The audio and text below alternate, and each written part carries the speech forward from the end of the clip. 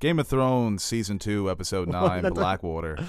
One of the best episodes of Season 2. We're finally coming to the end, and sorry for the wait, guys. We've had some technical difficulties, as in Westworld has been a complete mindfuck, so we had to rest our brains, but we're back, doing Game of Thrones, going strong. And some might say better than ever. Some might say? Who would say that? Your mom? She watches the videos. She's a big fan. Yeah, she wants to be in an episode. We'll try to work that out. What's that mom show with Allison Janney and Chris Pratt? Oh, there you go. Yeah. You get your mom, I'll get my mom. Get Stu's mom and be a whole mom. That's not going to happen. Let's jump right into this episode. One of the best episodes, like I said, of Season 2 of the show overall. And I was reading some reviews of it that people were saying this is the episode when Game of Thrones became a phenomenon and that they had to convince HBO to give them $8 million to produce this episode because before this, I think every episode was about $2 million. But you could see this, just the scope of this episode. It's when Game of Thrones became an epic. It transformed from the political drama to a political epic. It's just great to see it unfold. Oh, yeah, this is one of my favorite episodes of the whole show. Just the first time we've seen a battle like this in Game of Thrones. Well, up until this point, if you're watching from the beginning. And right. It's just so... I just go back to that one scene. I love it. Stannis, when Tyrion finally defeats him in the Channing Half-Man, and you see Stannis' men, and they clash in front of the wall. Clash of Kings. Oh, it's epic. Beautifully directed by Neil Marshall, he's directed some of the better episodes of the show, and written by George R.R. Martin. I always love the episodes that he writes because people criticize his writing. They say it's prosaic. There's something left to be desired. I enjoy his writing in the novels. I think he's a clever writer. Oh, yeah. His one-liners, sometimes it does get a little repetitive, where some characters are speaking like other characters. When he describes like a whole meal. Right. For like 2 pages. But even like characters on opposite sides of the world will use the same sayings that seem to be unique to a specific character, and then another person says it. It's like, oh, they're on the Westerosi internet picking up the same slang. But I enjoy the episodes that he writes. And this first scene between Davos and his son, it's a great scene, and you're getting the perspective again from Davos where, like Tyrion, it reminds me of the scene where Tyrion gives the speech later in the episode where he's saying, don't fight for your king, don't fight for your kingdoms, fight for yourself. And Davos is telling his son, they don't see us as liberators, man. They see us as terrorists almost. We're coming to blow shit up. Stranger come to set their city on fire. Now this is very optimistic. This whole episode, really. He's just talking about, oh, they're welcoming their new king. Like, oh, where's their fleet? They probably mutinied. And Davos is like, yeah. I've seen this game play out a little bit longer than you have. He's like us rooting for the Knicks. He's just trying to justify everything that goes wrong. It's like, this is going to be something that helps us. Trust me. But it's like a sports fan or an athlete when you're coming into a game where you know you could be the underdog, and I wouldn't say they're the favorite here. Yeah. But you never think you're going to lose. It's like, oh, yeah, LeBron, all he has to do is win Game 4, steal one on the road, come back Game 6 at home, and Game 7, anything can happen. Yeah, that's it. That's all you need to do. But it's always great to get Davos's perspective on these sort of things. And this is why I always say that I was conflicted in this episode because I like Davos so much, and I hated the Lannisters. And even though I liked Tyrion, I didn't hate anybody on Stannis' side. Well, they're very new. We've had Tyrion for 2 seasons, and we've grown to love him. This is the beginning. Like I can't remember if I was really like rooting for Davos. I mean, obviously, I was 100% as the seasons went on, I'm all Team Davos all the way, especially after I read the books. But at this point, I'm trying to remember. I liked him. He was a good character, but Stannis is very Stannis. I think I was just rooting against the Lannisters because I hated them. Yeah. Except for Tyrion. True. And this next scene with Tyrion and Shay in bed, you brought up the fact that Tyrion he's very afraid in this scene. And it's what does he say to Daenerys? That people who aren't afraid are madmen like her father. And even Shay, where she's concerned about Tyrion. And this is why I always think that Shay did love him. Yeah, she seems very genuine in the scene. Yeah, it's just a great scene. Like, she calls back, like, remember what you said to me that first time we met in your tent? And it's a nice moment. It's a nice little calm before the storm. Oh, this whole beginning is the calm before the storm with Cersei looking out the window, and you could see the winds coming. This scene is so well written by George R.R. Martin with Pycelle and Cersei, that relationship that they have where Pycelle is putting on the act, and Cersei just wants none of it. Give me my drugs so that I can murder my son. She's very sarcastic about it, too. It's like, oh, I'm sure that many people want your wisdom in these trying times. Great line, too. It's like, be careful on the steps. There's so many of them. Just too quick, man. She's great in this. And we see throughout the episode, Cersei, she has contingencies for if Stannis won, whether it's Sir Ilyn or the essence of Nightshade. You know, any other man but Stannis, I might have a chance, but she knows what's coming, and she'd rather her and her children die than be at Stannis' will. And this next scene with Bronn, and he's singing with the Lannister men, and they're, I guess in a way it is the calm before the storm, where they're just trying to celebrate what could be their last night alive. And the Hound walks in the room, and the Hound, man, he just can't take when people are enjoying themselves, man, because he just hates society so much, and we're going into war and you guys are fucking celebrating. It's cool to see that dichotomy between the Hound and Bronn, just how their outlook on life. Well, the very opposite, as you can tell, like that whole setup. He's like, oh, where'd you learn the Lannister song? Drunk Lannisters. Bronn really knows how to work a room. He's killed it. Oh, yeah, he's great. And the whole scene with him and, I guess, the whore, that's great when he's telling the story about all the times he broke his nose. Yeah, and you see that contrast between Bronn and the Hound, but the Hound tells him, he's like, hey, we're more alike than you think. We're just killers. He does that all the time. I think it's just to justify himself. That He kind of likes killing, so he puts that on other people. He did that with Ned last season, or this season too, when he's talking to Sansa. But yeah, and the awkward tension in the room. You're just like me, except smaller and quicker. Everyone's like, oh, okay. These two, they're always doing this. Yeah, Hound in 6, by the way. I think. Yeah, Bronn's got a shot though. Yeah, he wins a couple games. Yeah, I think so. And the scene between Varys and Tyrion, we're getting more insight into why Varys distrusts magic. And I think this is the first time where he opens up to Tyrion about his past. And he doesn't say what happened with the wizard that cut off his balls, but he says Stannis has taken up with the Red Priestess. I can't imagine a man like that serving that god, having the power of the Iron Throne. And it's kind of Varys. He's always kind of unbiased, and now it's his biases showing. The whole scene too. It's when he goes, "Pod, is that it?" He's like, "Is that it?" Nice touch. Is that it? Yeah. He did say it in a way like, "Oh, I don't remember you." Yeah, and Tyrion gives like a nice little. That's a nice running joke. It's like Deadpool, where they keep thinking Cable's a racist. Everybody thinks Varys is a pedophile. Yeah, and Tyrion gives that nice little speech about how, you know, crazy as that seems, I'm the captain of the ship and I'll go down with it. And Varys says, yeah, a lot of people say that before while the ship is afloat.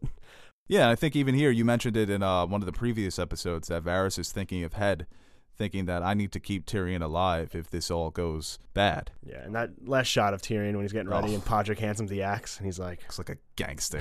Yeah. The weight of the world on this one man's shoulders. And Varys tells him, he's like, I think you're the only man who can stop Stannis. And Tyrion's like, how the fuck did I end up here from where I was last year? Pissing off of the wall, fucking whores in Winterfell, and now I'm battle for my life to save an entire kingdom. Well, just his life in general. Like, yeah. He was just the plumber of Castle Rock. Now he's fucking... And the bells line, too. It's like, oh, I hate when the bells ring. It always signifies something bad, a dead king or a war, a wedding. Yeah. And then Davos is like, oh, you guys got the bells? We got the fucking drums, boy. Drums! You want to play music? We'll play music.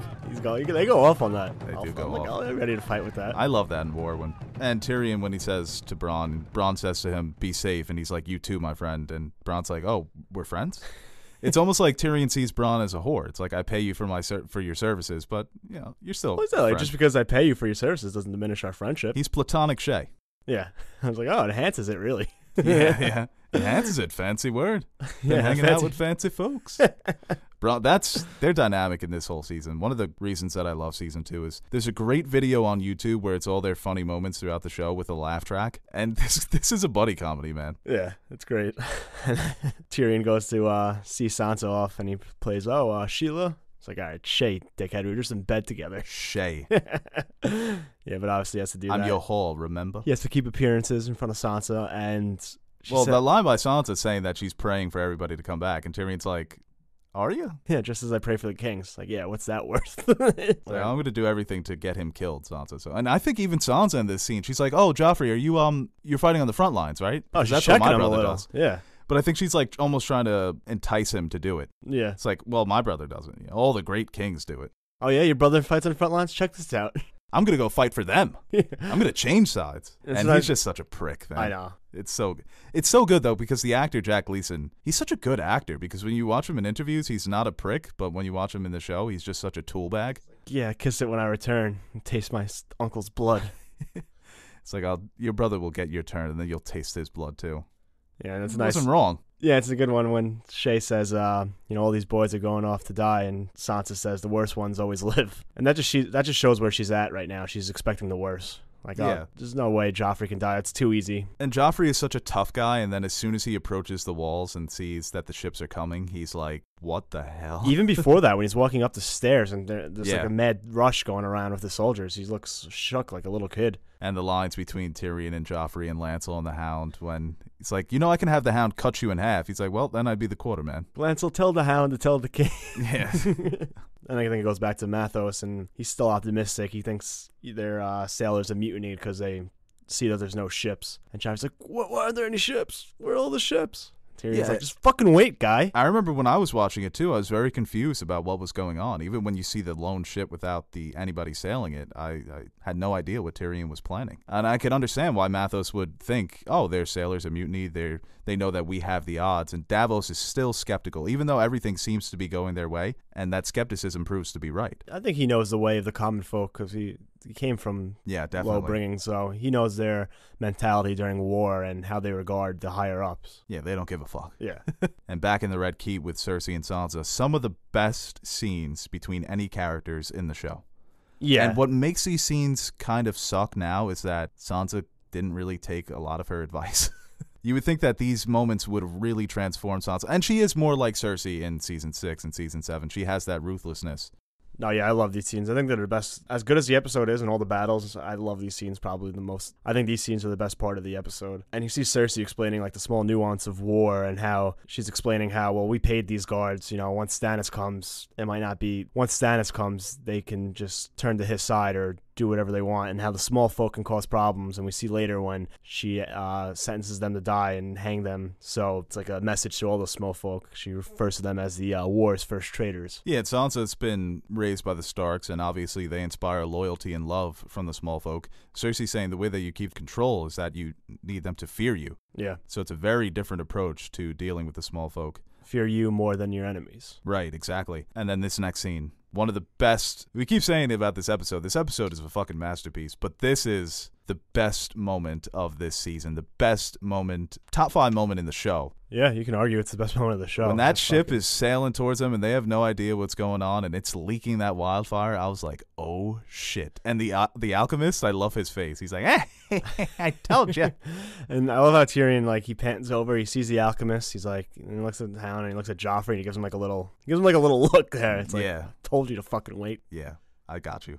And Bronn, man, just like in The Last Samurai, when he just lights up that one arrow, just perfect shot. Mathis, get down! Yeah, I thought he was toast. Davos? Yeah. Oh, yeah, I thought he died. I was like, oh, I like this guy. That sucks. He's dead now. But I love Stannis' reaction, too. He just says, fuck it. We still got this. The man's like, but the ships and all this and hundreds will die. Fire. There are archers. Hundreds will die. Thousands.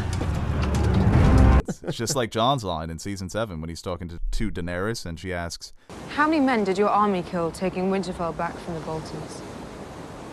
Thousands. It's got a lot of Stannis in him.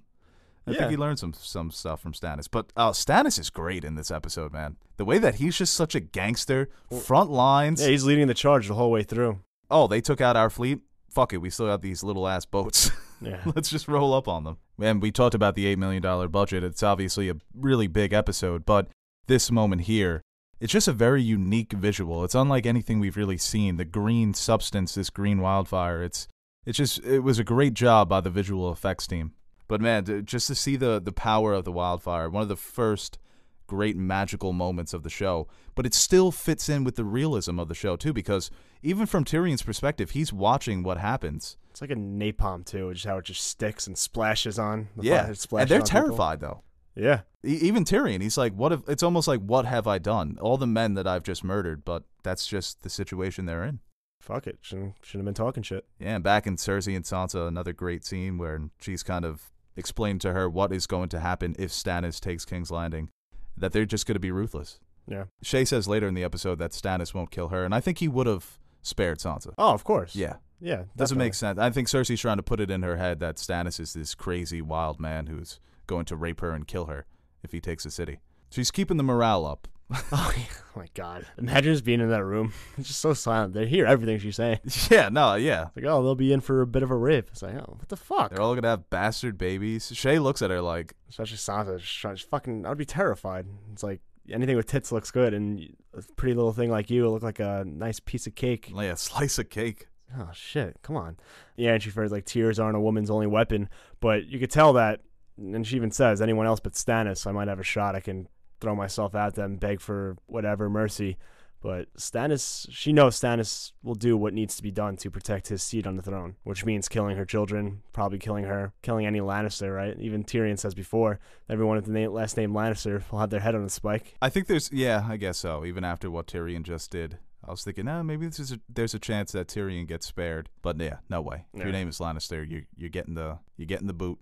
Speaking of Tyrion, on the fly, putting audibles out. Once this is great. They keep going up, and Stannis just takes up the defense, and he sends the Hound out, form a welcoming party. Tells them to get the other men from the other gates, bring them here. It bothers you that Stannis is not wearing a helmet, right? Or any of the main characters, really. Well, Stannis, it's because his skull is made out of Valyrian steel. Oh, okay. So, yeah, he doesn't need a helmet. No. I'm surprised he just didn't climb up the ladder and start headbutting people to death, because that would have been fucking awesome. But then, yeah, when they greet them at the Mudgate and the Hound, it's like, if anybody dies with a clean sword, I'll rake their corpse. Okay. All right. Okay. Thanks, Hound. Thanks for the speech. He's great, man. But then, yeah, back with Cersei. And you said that the battle is great in this episode, but it's these scenes that really make it. And I read a review. Somebody said that the battle is so large in scope, but it's the focus that makes it great, because no moment is wasted. It's just not people dying in battle. It's just not a giant battle sequence. It's these smaller character moments where you're getting their own personal perspectives of what war is and how this is affecting them. Throughout the battle, it builds the characters. It builds Stannis as a leader, first man in. He'll lead the charge. He doesn't care. Tyrion is being able to adapt. The Hound. The Hound's character grows tremendously in this episode through the battle. This is a huge turning point for him. Yeah. And Cersei, the line in this scene that she says that always sticks with me is when she says, "I should have been born a man." Yeah. And it's something that we can assume by seeing her character, and it's a line that you usually don't say out loud, but it's a moment of vulnerability where Cersei is saying, this shouldn't be what I'm doing. I shouldn't be in here with you. I should be out there fighting. Rather face 1,000 swords than to be locked up with these group of hens. And she talks about the differences between her and Jaime, that they looked so much alike as children, yet she couldn't understand why they were treated differently. That he was taught to fight and she was taught to smile and sing sold and please off. people. Yeah, and then sold off like a horse. And Sansa still has a little bit of that innocence. It's like, but you were Robert's queen. Yeah, didn't you like that? Yeah, and you will be Joffrey's. It sounds like, oh, okay. Oh, okay. I'm starting to piece things together now. I love to see when Cersei starts grilling Shay. 10 years and made you all the way to your Red Keep without learning how to curtsy. Yeah, what is Tyrion's not thinking like I should teach her how to curtsy? That's a whack curtsy. Yeah. It's like it's like a Pycelle curtsy. Cersei was really close to figuring that out until Lancel, who got a fucking bow and arrow on the battlefield and ran like a bitch. Yeah. Give Cersei a quick play-by-play. I love that too. Cersei's like, bring Joffrey back. Shouldn't he be out there fighting with the men? Shouldn't you be? Why the fuck are you here? It's like, well, the arrow. The arrow. I'm injured. It hurts. Purple heart. And it's cool too when Cersei reveals why Sterling is really here. Oh, she couldn't have put that together by Sir Erland's terrifying face. Like, you don't want to judge. He's like foaming at the mouth almost to kill them. It's like, please let Stannis take the city, please. And I love how, too, that Shay later in the episode just says, Sir Erland will kill you, Stannis won't, and Sir Erland's right there. But he can't say anything to anyone, so you could just tell him all the dirty secrets. Yeah, that's how Jaime uses him later on. And the battle continues. Stannis first one up the ladder. I love that about him. You know, he's very like, hey, if I'm going to make you... Such an opposite from Joffrey. Not only is he there with his men, he's leading the charge. Right. Imagine that was like today, like in like a war. Like Trump was leading, like he was on the front lines against Canada. Oh yeah, beefing with our neighbors up or north, Russia, yeah. Or Mexico. That's what it should be, like trial by combat, just Putin versus Trump. What a sword! I don't know. You cut that out. For settling what? I don't know. Beef.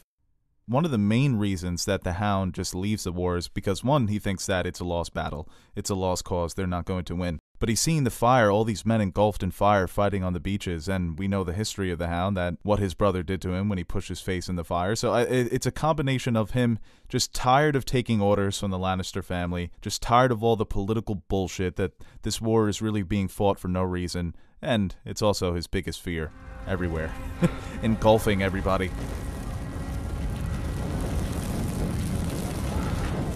The Hound and Joffrey both give up on the battle, but the Hound says, fuck the war, fuck the king, fuck everything, I'm out of here. Fuck the water, give me wine. Yeah, I've had enough of this shit. Yeah. It's like, and I love Tyrion's face. He's like, he's got a point. It's kind of like LeBron out there. There's no help. It's just him. So he gave up on his... Lancel's quitting. Yeah. No, don't put He needs better teammates, though. Yeah. Tyrion's kind of his Kyrie Irving. But he's not out there with him. That speech, though. Oh, yeah. When Joffrey leaves and Tyrion has to take charge. One of the best speeches. Since when? Second best speech. Since when? Gettysburg? I was going to say Reagan telling Gorbachev, tear down the wall. Second best speech in the show, though, behind Jon's speech to the wildlings. Because I still think that's the best speech. Nothing gets me more pumped up to fight in a battle. But this speech is great because you're getting that perspective once again, like Davos in the beginning of the episode. Don't fight for your king. Don't fight for your kingdoms. Fight for yourself. Fight for your women. Fight for your houses, because they're coming here to murder you. It's personal at this point. And his men, they get hyped up, and he says, those are brave men knocking at our door. Let's go kill them. You got the Reigns of Castamere in the background. Yeah. That's such a perfect fucking scene. Great speech, too. Yeah, and at this point it does, even though I was rooting for Stannis, I never thought he was going to win, but at this point you're thinking, oh, Stannis might, and his men might take the throne, because they're blasting through the gates, their men are cornered, it's just a numbers game at this point. And Lancel tells Cersei that the battle is lost, and Cersei says, whoa, I'm out of here.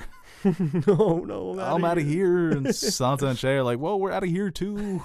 Well, Shay stays, tells Sansa Yeah, to she go. does say. It's just like, nobody's going to rape me, because I have this little ass pencil on my neck, on my leg. It's the power of music right now. It's like, oh, everyone's down in the dumps. Let me just play a banger. Gentle mother. Font of mercy, save our sons from war, we pray. Gentle.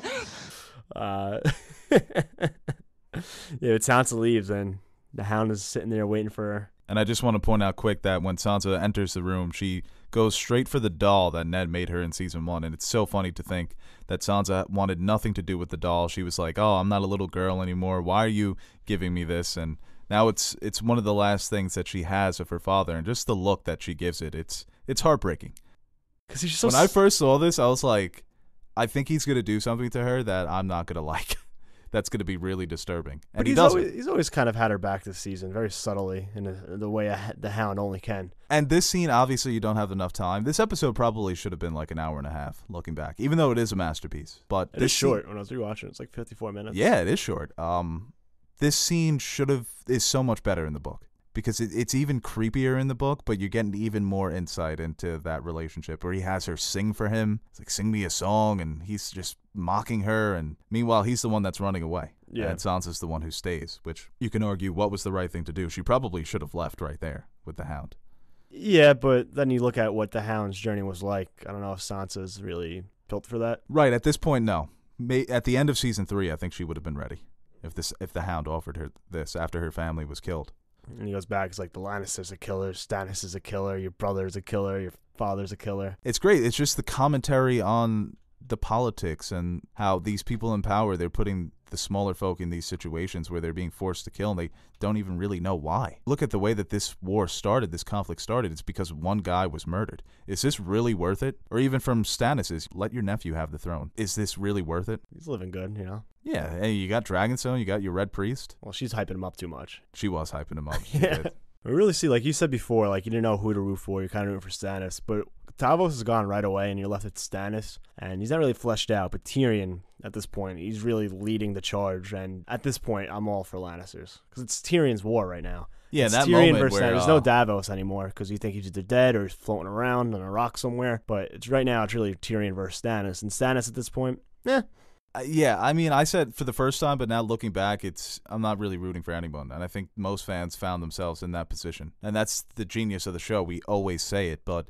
you got good and bad on both sides, man. You like characters from one side, you like characters from the other, you hate characters from both sides. It's just the genius of the show. Nothing is black and white. It's very gray. And the moment where Tyrion is getting that recognition for his men when they're cheering him for pushing back Stannis' army, the half man. Tyrion's like, I can get used to this. When he comes out and fucking takes that guy's leg off. Yeah. Like, all right, Tyrion, I see you. Well, the line, too, from Bronn earlier in the episode, he's like, I saw you kill a man with a shield. You'll be unstoppable with an axe. And this battle sequence it is better in the book. I read this battle sequence during the 4th of July, the first time I ever read it. So fireworks were going off, and I was reading his writing. It's so descriptive, man. The guy's like a fucking military mastermind. One of the best it's because it's like 5 chapters long. It's just so well written. Tyrion fights more in the book, but it was cool to see him fight under these circumstances. I just love when those two armies just clash right in front of the walls, and it kind of pans up and out. That's a great shot. Did you think Tyrion died the first time you saw it? No. The very first time I saw it, I was like, oh shit, his head just got split in half. I didn't know the way they direct it. Well, I didn't piece it together like that. Sir Mandan, like he kind of smiles at him and then he chops him, but I mean, Pod coming in with the save of the century. Yeah, that was a good save, man. I like this better too when he just puts a fucking spear through him instead of push him into the water and let him drown. I don't remember. And that really starts like all the suspicion because Tyrion thinks in the books that Cersei put him up to it and all that. So and it was Littlefinger.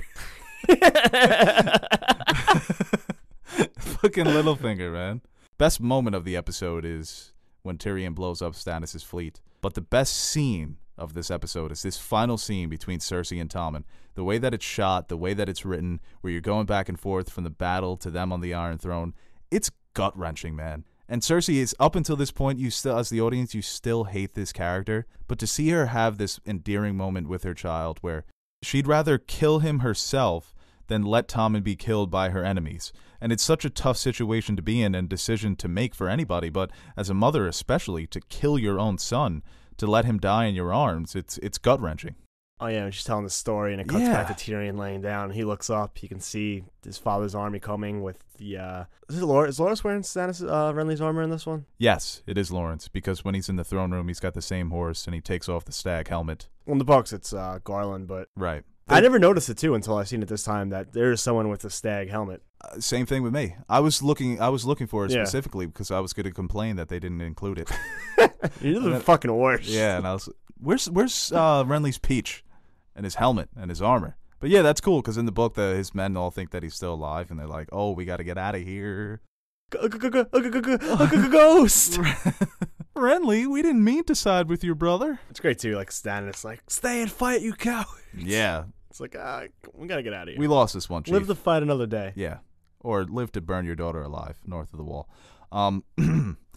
Yeah, and Tywin. I mean, he's like, the war, it's over. We won, or the battle. And Tywin, man, that guy.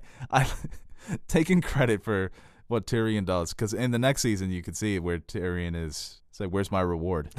It's like, reward for what? For saving the fucking city, Dad. Yeah, and she's close to killing Tommen, man. That would have been like a Romeo and Juliet ending. They come in just a dead grandson and daughter on the throne.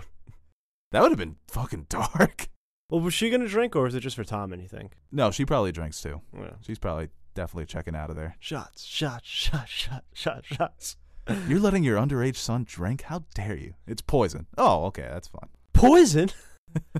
Yeah, it's great when like Loras comes in. He's pissed. He's like, fuck, Cersei. Why did I fight with them? Oh yeah, wait, no, I think I chose the wrong side. It's great, man, because both sides suck. It's so funny. Talk about end credits when they play the Reigns of Castamere. Oh, I love that rendition. I once played that in college at a party. I swear to God. Did you get thrown out? No, it was funny. Oh, okay. It wasn't like a real play. Did everybody like bump into it? No. Someone was like, oh, what the fuck is this? But all my Game of Thrones fellow nerds were like, I remember one time at a party, somebody was like, oh, give me your iPhone for to play on the music. And I'm like, you don't want to do that. And like 3 songs in, it's like Mozart's Piano Concerto number 21, and everybody's like, what the fuck is this? I'm like, I don't know whose phone that is, man, but that guy's a fucking loser. Yeah, good times. I hate high school, but I love this episode, man. Masterpiece. Can't say 10 out of 10. Yeah. 10.1 out of 10. No, probably not. Can you do that? I don't know. No, you break the scale. You don't want to break the scale. I don't want to stop the scale. I want to break the scale. It's a little Daenerys right there for you. 10 out of 10. Great episode. Set the standard for what we expect from her. From season 5, where she said she's going to break the wheel, Yep. but you replace it with scale. Yeah. Oh, that's a good reference. A way to tie it in. Yeah, I mean, that's what I do. That's what we do. But mostly you. Yeah. Because I'm not an idiot. Hey guys, thank you for watching this video, and before we go, I want to quickly thank our Patreon supporters. Without your support, we wouldn't be able to grow and evolve as a channel, so thank you for your generous pledges. If you are interested in supporting our channel through Patreon, visit www.patreon.com/nerdsoup, and you can see the different rewards we offer to our Patreon supporters. T-shirts, mugs, stickers, access to our behind-the-scenes video, and more.